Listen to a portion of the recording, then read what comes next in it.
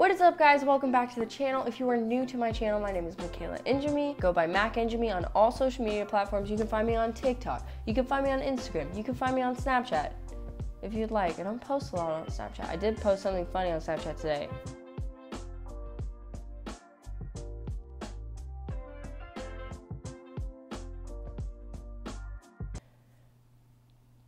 But my favorite platform of them all, you can find me here on YouTube. So if you are here, you're one of my favorites. Welcome to the channel.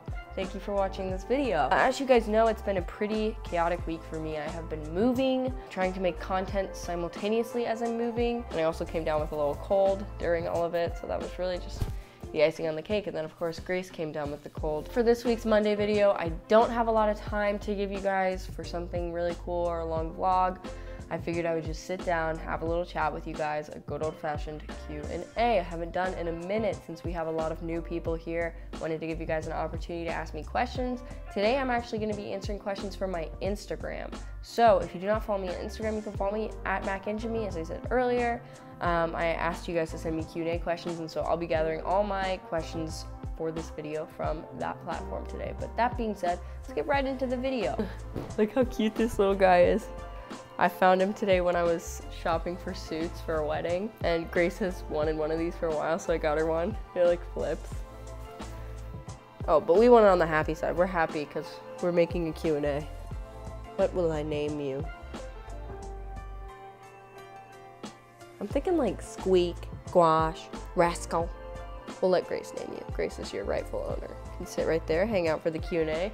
Let's get right into it, you guys.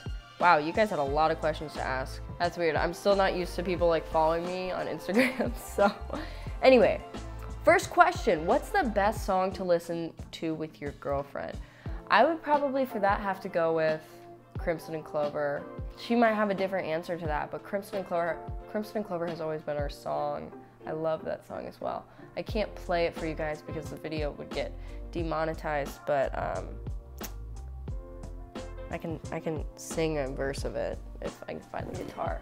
I found the guitar.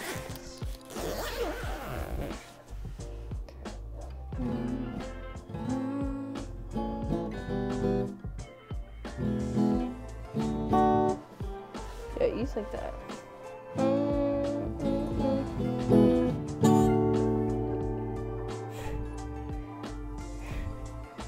I don't hardly know. Don't hardly know, but I think I could love her. Crimson and clover,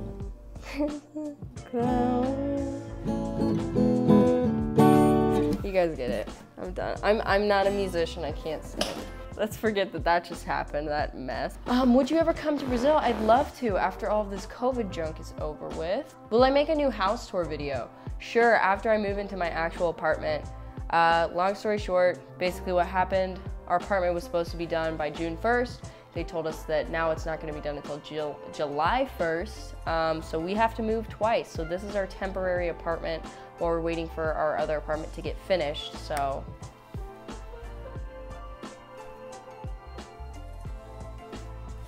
You know the vibes. Not a question, but after you finish playing The Last of Us 1 and 2, you need to play Life is Strange. I'm actually gonna play Life is Strange before we play part 2. A lot of people said to do that. A new gaming video will be coming out soon, guys. They're not gonna be coming out every single week, but it'll be kind of sporadic that they come out. Which YouTuber would you most like to meet? Ooh, either Elle Mills or Shannon Beveridge. Shannon Beveridge is just the OG. You guys know I'm obsessed with Shannon. But Elle Mills is, like, from a filmmaker perspective, I love her style. She's just a cool lady, and I wanna learn from her and work with her and see how her brain works when she's making creative stuff. She's really cool. Do I know my MBTI? I think that's your like Myers-Briggs maybe. I used to, but I forgot. So comment down below if you guys want me and Grace to make a video where we take that test and learn what it is. Stupid question. No questions are stupid. You are a videographer, but don't you like photography? Or why do you not like photography?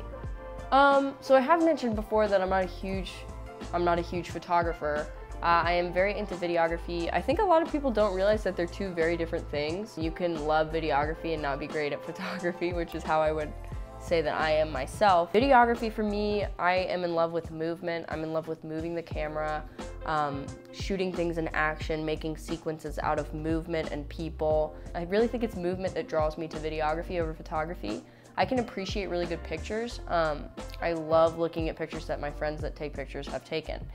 But personally for me, freezing something in a moment is not my specialty. I like moving sequences. I like capturing motion through a camera, if that makes sense. So that would be my answer to that. Finally, the story time about the time that you and Grace hooked up in front of Caitlin. I knew this one was coming. Cover your ears, little one. So, the first time me and Grace ever kissed was in front of our very good friend, Caitlin. Shout out Caitlin. We had been out all night and we were all laying on the bed. It was like 2 a.m. and I really wanted to kiss Grace. She looked hot, I was feeling her. It's like, finally just gonna do this. Can you hear? Better not be able to hear. So I was like, Caitlin, can you get up and change the song? Because we were all listening to music, kind of jamming out. And Caitlin was like, yeah. And she got up to change the song and I just like rolled over really quick and kissed Grace. Grace will tell you that I missed her lips, that I got her like here. I think I nailed it. I think I got it perfect. You guys know how smooth I am with the ladies. I think I really nailed one on her. But anyway, Caitlin turned around and we were kissing. And so we had been caught. Oh, crap. We had been caught. Anyway, we spent the rest of the night making out on the couch. Caitlin was there for that as well, but she was asleep. So, favorite place to shop? Your style is an inspiration. Thank you. I have gotten a lot more into styling myself lately. I would say I kind of shop from all over. I really like just basic pieces. I don't like anything really flashy. I really love H&M, Target. My best advice would be to like mix it up. Don't be afraid to go into the men's section for stuff. My problem with the men's section is a lot of it's just too big for me. Like I probably couldn't buy pants from the men's section. But I can sometimes find t-shirts that fit me. But don't be afraid to like go into the men's section, go into the women's section, whatever. I don't know why clothing has a gender still. How old am I? I am 22 years old. I'm a fresh 22-year-old. My favorite character from the whole Marvel universe, probably Captain Marvel. I'm a Captain America stan as well, though. I love the captains. I love all the captains. What was my gay awakening? I don't want to be basic, but it was Missy Peregrine from Stick It. I don't have one singular moment, you know? But it was definitely, another one would be Sharpay from High School Musical. I thought it was so hot, the way that she was just like all over Troy all the time. I was like, if I was Troy, I was never into Gabrielle. I was like, I want Sharpay. I want the bratty blonde girl that is like your arm candy and just like always all over you. I loved Sharpay. So anyway, yeah, Megan Fox, Missy Peregrine, just girls in general. Do I know any TikTok dances? No, I cannot dance. That singing of me earlier, my dancing abilities match that, so. How to overcome the fear of being in a public lesbian relationship, like getting hate. Okay, Emily, I'm not sure if you mean online or if you mean like walking around town with my girlfriend, but I guess I can address kind of both of them. Fear, I think I've had just moments in my life where I've been really scared of that and then realized that in that situation there was nothing to be afraid of. At least from my experience, a lot of people will just mind their own business if it is something that they have a problem with. A lot of people won't say anything. If I see somebody staring, I just stare back at them until they look away. It's important to learn to have confidence in yourself, to be confident in who you are. You know, I'm not telling you guys you have to be out and proud. It's great to be out and proud, but unfortunately for a lot of people, it's not safe. And I think that's overlooked a lot, and I hate that about gay culture. This underlying pressure that you have to be out of the closet if you need to be a part of the community, if you want to be proud. You can be proud and you can still be quiet, you know? I'm not telling you guys to be quiet, but I'm saying if your safety is at risk, that's the most important thing. If you're not ready to come out, that is also very important, you know? So it's just important, I think, to assess different situations. And first question, am I safe right now? Is this a safe situation? If yeah, it's a safe situation, it's just a disagreement with somebody, that sucks, but you know, it's like not everybody is always going to agree with you 100% of the time. So I think it's just learning to be confident in yourself and who you are. This goes for everything in your life. This goes for all of your beliefs, all of your opinions, all of your quirks about yourself. You need to be confident in those quirks because nobody is going to do that for you, right? I have my partner and she is very supportive of me, very confident in me, but I have to be confident in myself if I want that to translate outside of my life. A motto that I love is act confident and no one will question you. So when I'm out in public, when I'm with my girlfriend, if my girlfriend's holding my hand, you better believe that my shoulders are back, my chest is out. I'm walking with good posture, I'm walking with strength, I'm walking with confidence. Even if you don't feel confident in that moment, pretend like you are and the confidence follows, right? So if I'm feeling a little bit nervous about something, I just act confident. That's something that's helped a lot, especially with my anxiety disorder that has helped. I think I kind of went off on a tangent there. Grace is on her way home, so I think you guys might see Grace. Favorite Tegan and Sarah song? You guys know it's Closer. You know it's Closer. Advice to move on from an ex. That's really hard, and it's hard for me to answer that for you guys because my exes have been like hush hush. Girls that I've been with, I haven't actually been with because they were closeted. In a way that kind of makes it harder because you can't publicly grieve. And you know, expressing grief is a form of therapy when you're getting over somebody. But the best piece of advice I could give you for that is that it's just gonna take time. I'm filming a Q&A. You wanna be in it? Oh, what is that? Did you buy one of those? This is for you. I asked you if you wanted one. No, I didn't That's know. how I feel. I did. Really? Yeah. Good. How do you come out to homophobic parents? That's a great question. My best advice for that would be that you shouldn't always come out to homophobic parents. I think you should ask yourself if you're safe.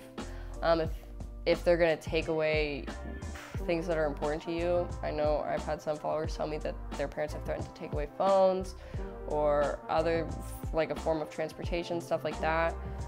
If that's the case, don't feel like you need to, but if you choose to, my best piece of advice would be to just give them time to process it the same way that you've needed time to process it for yourself. Is Grace ever gonna get a mullet? Oh, I actually just got one. You guys like it? You were so fucking cute. Hi. Oh. I'm here. No, you've all been waiting Oh crap, on me. this sucks because I'm mic'd up. Oh. How to get over the fear of asking a girl out. Just do it. Nike that. Do it. Nike that. Come on. The just worst do she's it. gonna say is no. And then you know. Exactly. If you never do it, you'll never know, and then you have the weight of that on your entire life. This one says, what's your opinion on bi erasure and is it a real issue? I think it's absolutely a real issue. Being bisexual, I remember my mom talking about it and her being like, oh, I just don't think they found the right person yet of the opposite gender. Or like people will comment on her channel and sometimes be like, oh, she's bi, so she's just gonna like leave you for a man because she's not gonna be satisfied. Or like, are you sure you're not a lesbian? That's super like, are you sure you're ironic. not straight? Like, it's just, it's absolutely a real thing, and it's an awful thing, but it's, I don't know, personally it doesn't get me down that much. As someone in the comments of my last video put it, she is maxsexual. I am maxsexual. Okay guys, thank you for watching this video. If you are new to the channel, make sure that you subscribe. Make sure that you comment down below if you have questions for future Q&As. Sorry this video wasn't up to usual par, but it has been a busy week as I explained to you guys. So I will see you on Saturday for the Saturday video. And now it's time to make Grace dinner. What are we having? I don't know, what would you want to fry? Did you go to the store? I did it, yeah, I did the dishes. Do you want to go to the store? We'll just grab some. We can, sure. Okay. Alright, peace! Bye. Do your thing.